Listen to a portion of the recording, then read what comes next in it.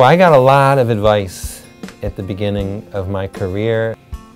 You know, the best advice I got, I think, was to be very skeptical of specific advice.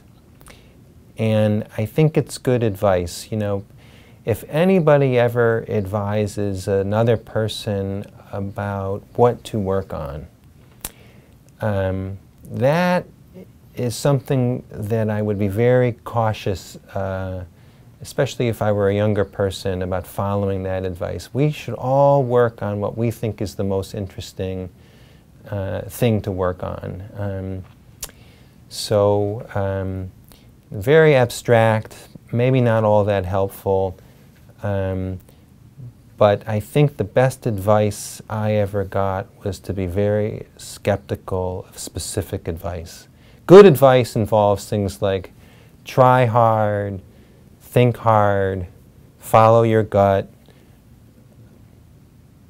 treat others in the same manner that you would like to be treated. This is the type of advice that stands the test of time.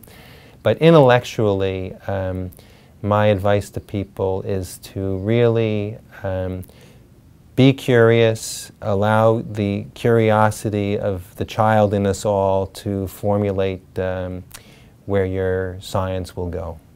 My advice to younger researchers is a bit idealistic in the sense that all researchers are under a certain type of pressure these days to publish a lot, and of course to publish in highly visible journals with you know, so-called high impact factor journals, and this is a good idea. It's very important.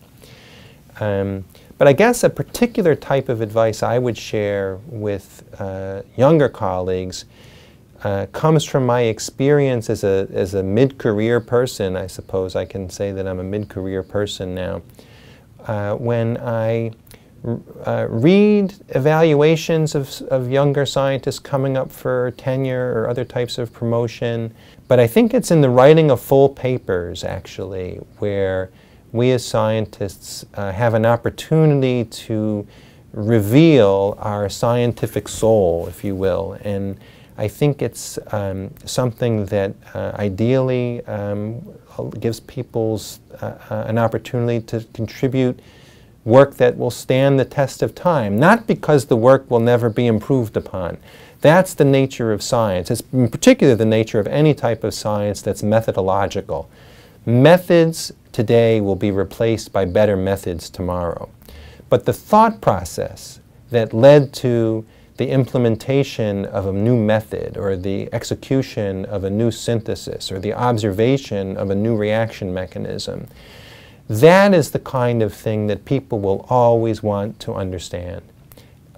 So that's my advice to young colleagues. Please share with us where your scientific heart is and where your scientific soul is, because that is a place where you have a great opportunity to educate all of us in the field about what it is that led to your greatest findings. And I like to think that the Journal of Organic Chemistry will be really a great place for all of us to contribute and read about these types of intellectual exercises.